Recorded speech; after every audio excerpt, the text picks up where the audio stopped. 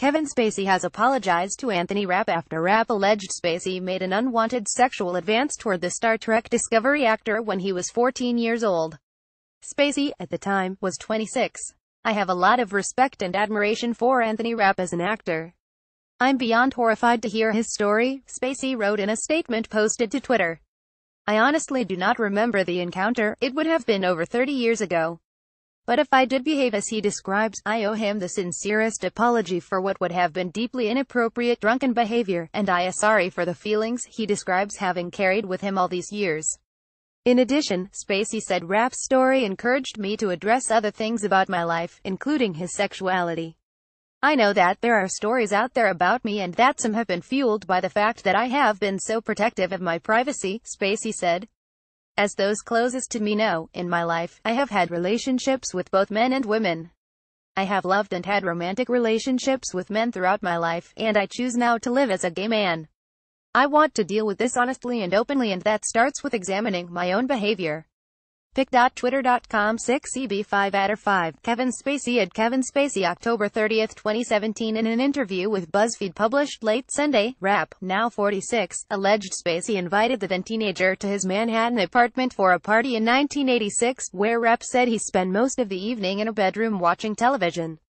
As the night wound down, Rapp said he found himself alone in the dwelling with Spacey.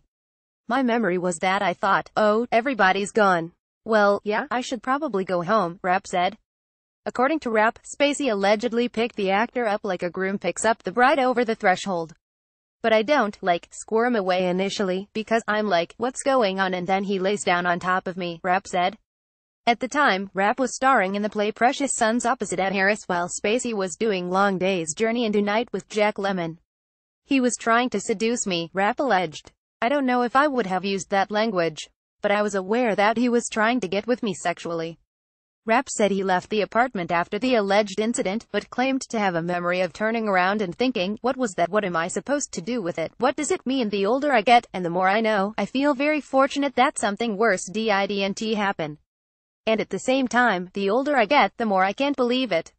I could never imagine that anyone else I know would do something like that to a 14-year-old boy."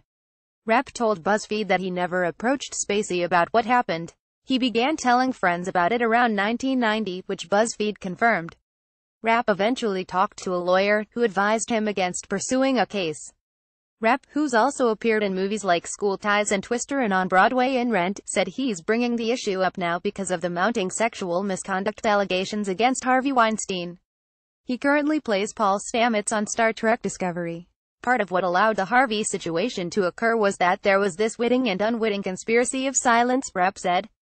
"The only way these things can continue is if there is no attention being paid to it, if it's getting forgotten." In a statement released to EU after the BuzzFeed story published, Rapp said, "I came forward with my story, standing on the shoulders of the many courageous women and men who have been speaking out to shine a light and hopefully make a difference, as they have done for me.